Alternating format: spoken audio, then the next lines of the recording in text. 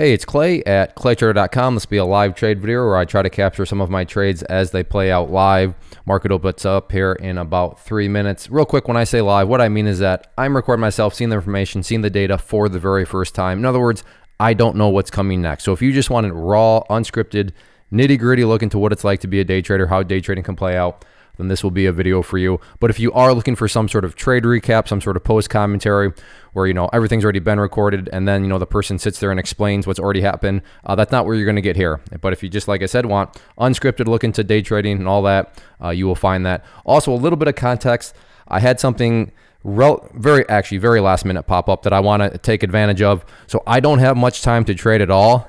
I'm thinking 15 minutes, maybe 20 minutes. So I only have about 15 to 20 minutes, which may prompt the question, well, Clay, then why are you even bothering? Because 15 to 20 minutes, that can actually be more than enough time to make worthwhile money. Now, to be fair, I'm about to lose money. I have no idea. Maybe I'm about to not even make any trades. I don't know because, again, I don't know what's coming next. This is live. But that's the context is I just don't have a whole lot of time, but I do see enough opportunity out there where I think I could make something worth that 15 to 20 minutes. But I will pause for now and I'll be back at the open. Okay, watching 30.50 here on DNLI for a potential short.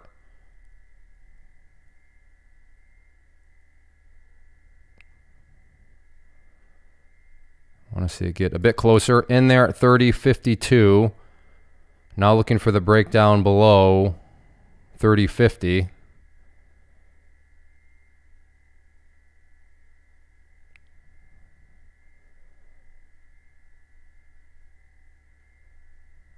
And if we can break down through there, I think it can open up nicely. I am short, so I want to see the price go down.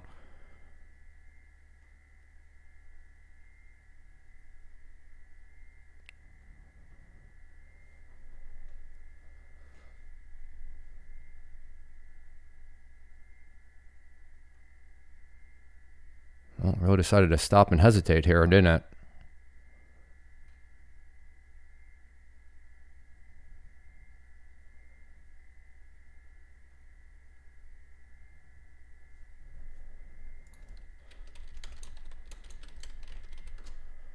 Wow, like no budging here. 30.52 seems to be the level. There we go. Okay, now we're getting some movement.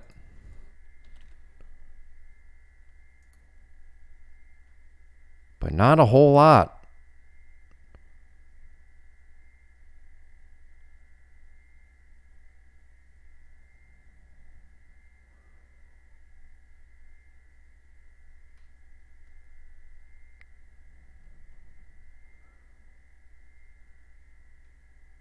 Big surge of volume, yet this thing barely budged.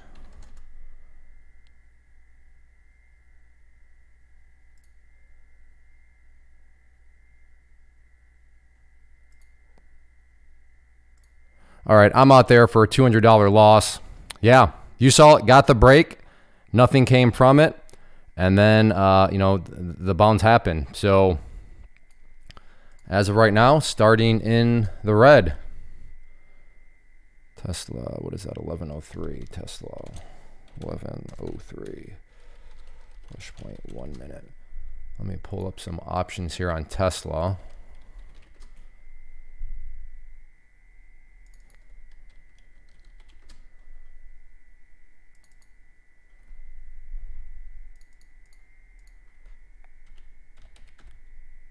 Oh, I missed that. Wasn't quite fast enough for those. So yeah, I did. The reason why my screen changed around is I changed over to the options platform because yes, I do trade options.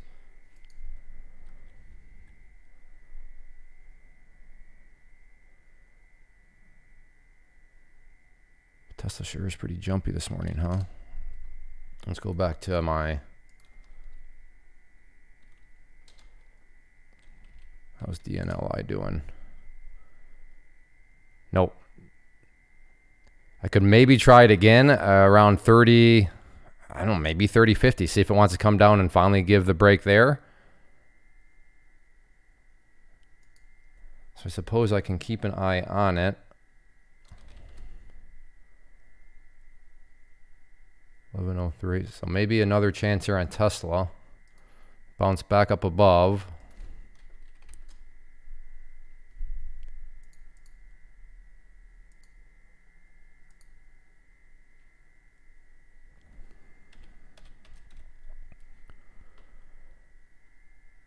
So I'm going to try for some. There we go. 2 contracts at 37.50. Looking for this thing to come back down through 1103.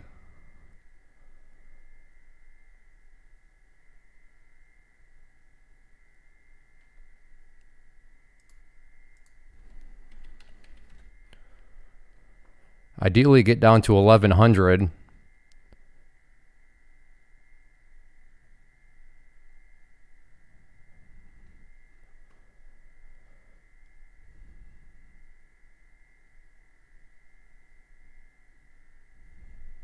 Not looking so good right now.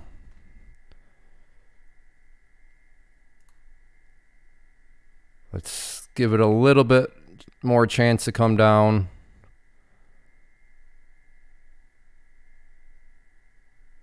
Because it is so jumpy.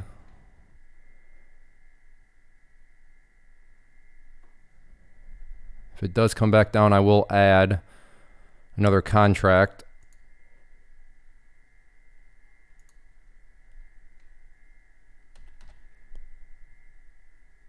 So again, if this thing comes down to 1103, buying another one. Nope, there we go, got filled there. So now I have 3 contracts. Now looking for this thing to get moving in my favor here.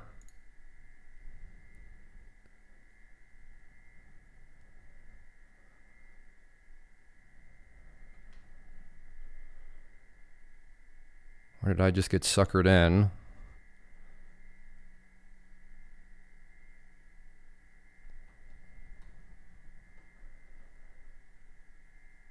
Just need it to come down below 1102. There we go. Good, good, good.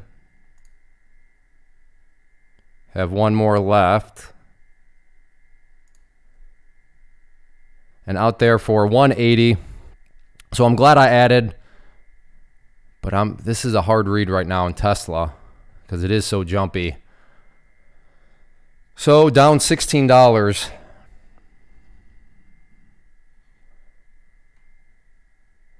Funny thing is I did it. Oh, wow.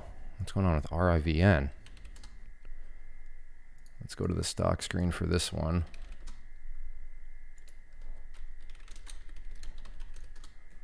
RIVN just getting completely destroyed. Wow. 83. Yeah, I could risk. I'm just trying to figure out how much I want to risk on the next one because I'm still in the red. I don't mind going deeper into the red. It'd be nice to try to get myself to the green. TSM, wow.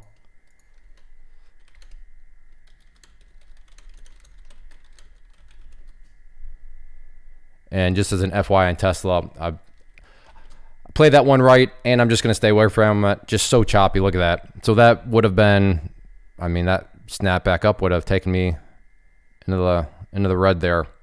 So got to move. Just not a very big move, and I was only, you know, quote unquote, only able to capture $180 on it. What's going on with mRNA here? What is that? 217.20. Let me get that alerted.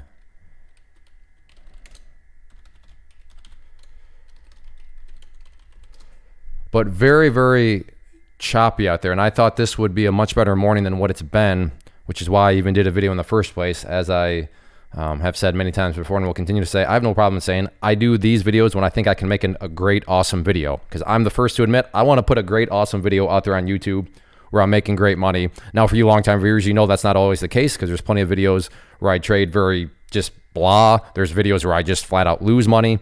So it's not, you know, in the sense of, well, I think I can make money. So no, it is because I think I can make good money, but that's, you know, that's not what always happens, is the moral of the story. And the reason I'm, you know, talking about all this is that's why I did the video here. Here I thought it was going to be some great trading action. And as of now, I've just kind of been chopped up. Even on that winning Tesla trade was a choppy trade. Because now look at this thing. Chop, chop, chop. Back up it goes. Now maybe does it want to come back down here again?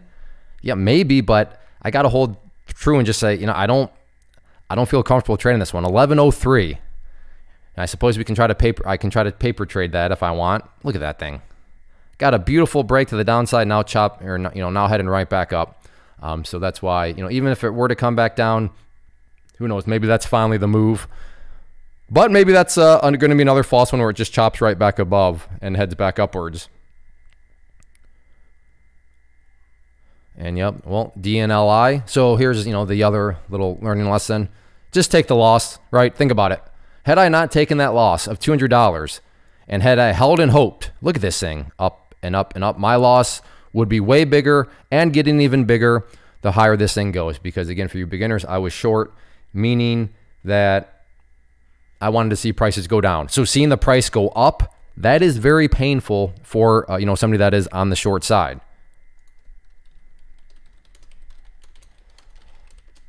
But I took the loss, didn't let it spin out of control. Next trade put me, now I'm only down 16 bucks. So I mean, but had I, you know, held, I mean, what would that, it's up over, I got it at 31. It's up over, yeah. I mean, we're talking another, what, let's call it 600 bucks. Or, you know, another, what, 400 or so.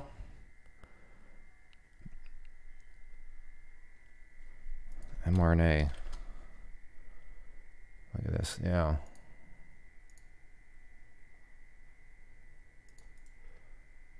$217.50.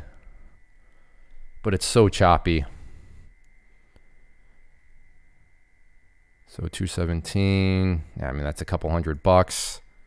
Right now, it's so choppy. I have to be very kind of pessimistic. Like, yeah, this could very realistically be a losing trade. So I got to make sure that I'm okay with the loss that could potentially happen. So that'd be 150. And DNLI, yep. Look at that. So if I'm getting stubborn, hold, that loss is getting bigger and bigger and bigger. So in this situation, that loss on DNLI, sure, it's annoying. Sure, it's not fun, but it feels pretty good right now. Because in hindsight, wow, that could have been a really, really bad. Oh no, Tesla, don't do it to me. Don't whisper my name. I mean, come on, Tesla. Do you honestly want to break down here, or are you trying to just sucker me in, Tesla? I suppose I could just do shares with smaller size. Here we are again. 1103, 1106, that's 150. Although I already missed it.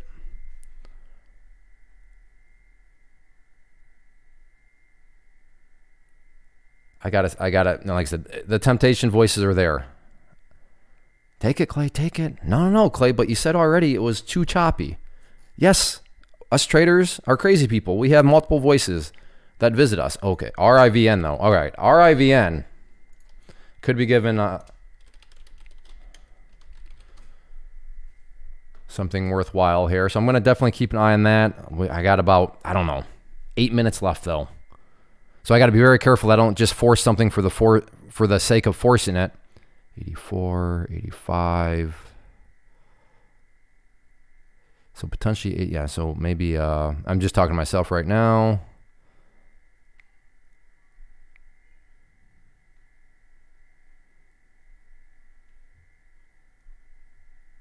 Tesla continuing to whisper my name. I mean, it does look like a quality setup, but I just don't trust the choppiness here.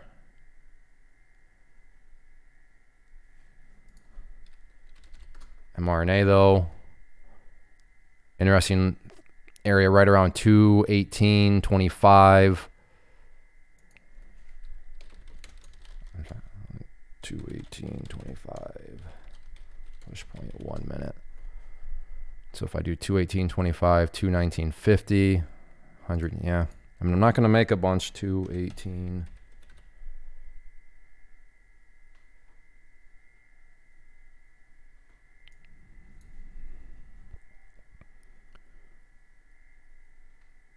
I do like, oh, maybe it's just going to float away on me.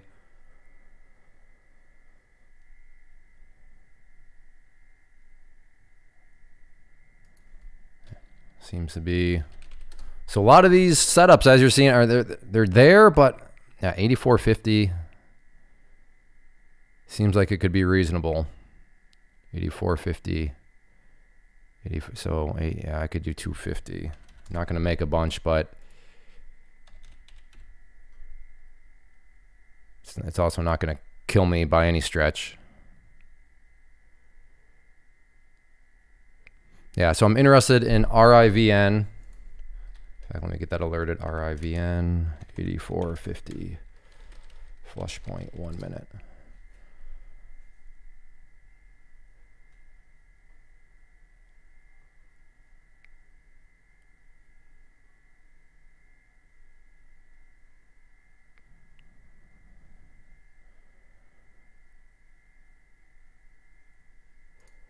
So in there, 84.68.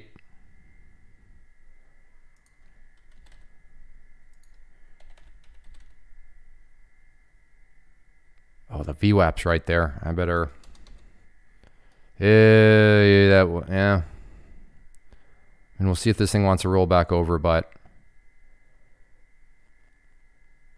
that kind of distorts my first. I wanted my first profit area.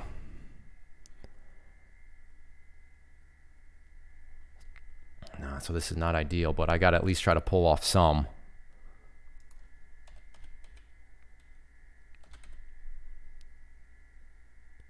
So again, definitely not ideal where I'm trying to pull off these profits, but it's kind of got to be that way via the VWAP location there.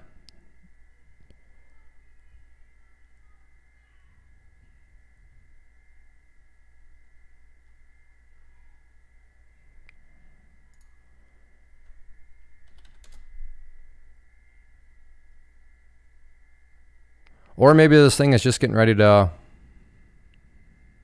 go against me. I like the formation. The only question mark is, you know, first off, of course, does it want to break down from this little consolidation? Next, does it want to get down through the VWAP? But I'm trying to mitigate some of that risk via pulling off a little bit of size. So lowering, there we go. Lowering size. Now this could very realistically still be a losing trade. Okay, there we go. Got some more off right now. Here we go. Here we're at VWAP. What's going to happen here? Is it going to bounce or is it going to get on down through? Still have 175 shares, so like I said, this could still be a losing trade if it decides to bounce. And I don't like how it's hesitating, so I'm going to pull off some more there.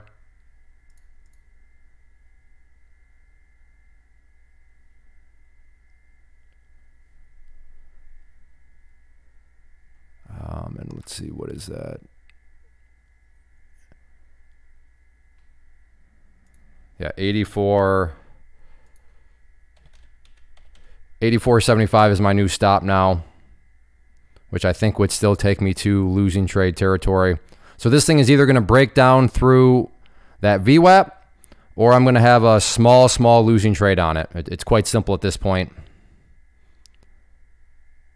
So that's the question. Does this want to break down through VWAP, or does it want to bounce up? And if it does, it'll be a small losing trade for me. Right now, not looking so good.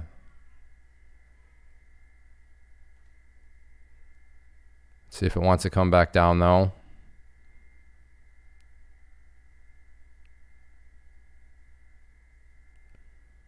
So this is at this point in time, I'm glad I lessened the load where I did.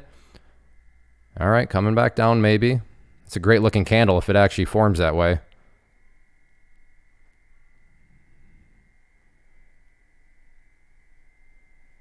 So again, feeling good with the decision I made to lighten up that load. So that way I'm not taking a loss at full position size. But if this ultimately goes in my favor, I'm pretty sure I'll be disappointed with myself. But right now, feel great. Feel very good. Clay, good decision. Good job lightening up the load. Because right now it feels like you're about to get stopped out. 84.75 is the stop.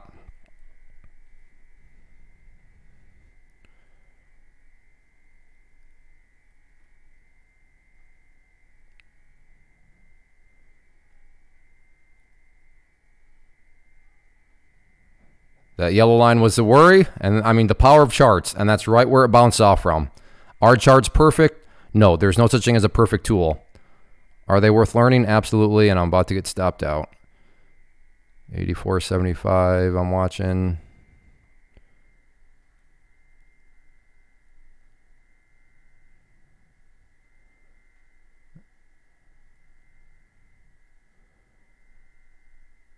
$84.75, what's it gonna do?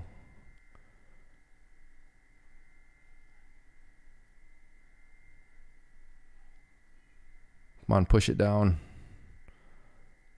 I feel so good right now that I lessened up the position size.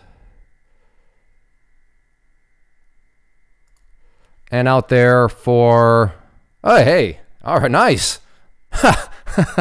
I still made 18 bucks on it, and I am up $1 on the day. And it's 20 minutes in, so hey, I had 20 minutes to trade, and I made $1. Okay. Well, Clay, technically speaking, you have commissions. Okay, so I probably had about, I don't know, how many shares did I trade? I traded 1,100 shares. I don't know. So I lost, let's just call it, I lost $5. So, you know what? I had 20 minutes, and I'm walking away with the $5 loss. But wow, this still looks so good right now at 84.25. But I gotta get moving with my day. So, and of course it comes back down, stops me out, then comes back down. But oh, that is how the cookie crumbles sometimes. Look at it right here. I think that was a sign though. I literally got stopped out at 9:50, and you can see right there 03. And I said at the beginning I have 15-20 minutes. So literally at 20 minutes. Oh, look at this. You little. That's how the markets go. Hey, have you ever been here? So have I, okay? So have I. But I'll look at the bright side. Even with that, wow, that's called getting played like a fiddle there. So got played like a fiddle. But you know what? I'm glad I lessened the load because, hey, that was still allowed me to make 18 bucks on the trade and put me at $1. But with commissions, like I said, I'm probably down like $4 or $5 on the day, but I've got to get running. So yeah, here we go. I had 20 minutes to trade, and I ended up losing $3 or $4, and that's just how it goes. Actually, and I want to just finish. How did this one actually go? Because this is actually the true. Look at that thing. This is the true learning lesson. Had I been stubborn, had I said no, I'm not taking the loss. I'm not taking the loss on DNLI. Think about it. Not only would I not be back into the green, I would be deeper into the red. I'll say that one again. Had I not gone into the red, not only I would be deeper in the red and not in the green, but because I decided to go into the red, I'm now green. Does that make sense? Because I decided to go into the red and take that loss, that's ultimately allowed me to get green on the day. However, for the people like, nope, I'm not going to go into the red. Well, guess what? Those people have just they've gotten more red. They've lost even more money. And they're not sitting at $1 on the day like me. So that's funny. $1. Anyways, okay. The markets, it's definitely telling me something. He said, Clay, we'll give you $1 and right at the 20-minute mark. Now go on with your day. But anyways, thank you for hanging out. If you enjoy these live trade videos, do me a favor. Hit that like button, leave a simple comment down below. Those go a long way in communicating to me that you like these videos because they're not easy to make. I have to talk to you. I have to think for myself. I have to execute my own trades. I have to make alerts in the chat room. There's a lot of stuff going on. So they're not the easiest videos to make, but they are possible, and I will continue to do them as long as I know that people are enjoying. So if you enjoy these live trade videos, like I said, hit that like button and then leave a basic comment below, even if it's just saying hi. Let me know what you traded today. Let me know what you're watching for tomorrow. So everybody take care and have a good one.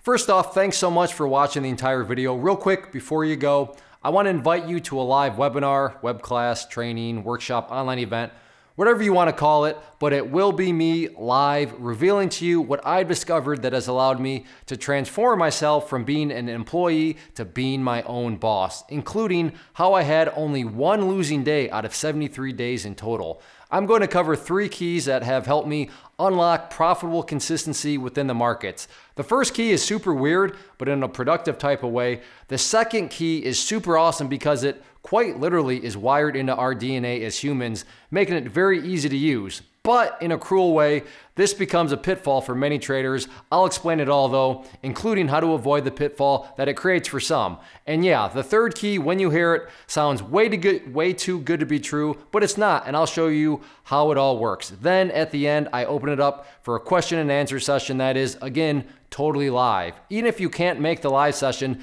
please still sign up as it will be recorded, and you can go back and watch the replay that I will send you. Click the image on the screen or click the link down in the description box so you can get the date and time and claim your spot, which I should note is limited due to the fact that this truly is a live event. If you have any questions, let me know. If not, I'll be seeing you soon.